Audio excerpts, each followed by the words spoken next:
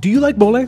If not, I would invite you to come to the Mole Festival because of these 30 plus moles, there is certainly one you will like.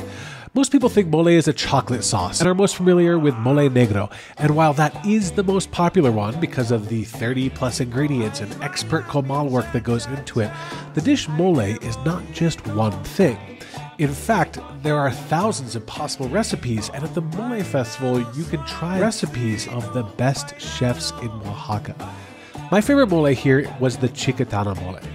Something you won't find on most menus because chicatanas are ants. Yes, a sauce made from ants. And if you like chicken tikka masala, you would love this dish. Trust me.